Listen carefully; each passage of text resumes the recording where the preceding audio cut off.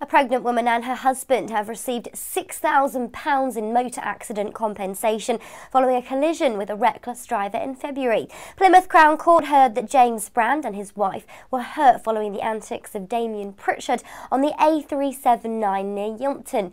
The court was told that Pritchard was driving near the 60-mile-per-hour speed limit at night on a wet stretch of road. He tried to overtake a bus and lorry on a blind bend, causing the head-on car accident with the Brands travelling in the opposite direction. James suffered severe bruising and whiplash whilst his wife broke her collarbone and fractured her hand. Both needed to take time off work to recover. As well as paying the Brands motor accident compensation, Pritchard was given a 4-month suspended sentence, 200 hours community service, and has been banned from driving for 3 years.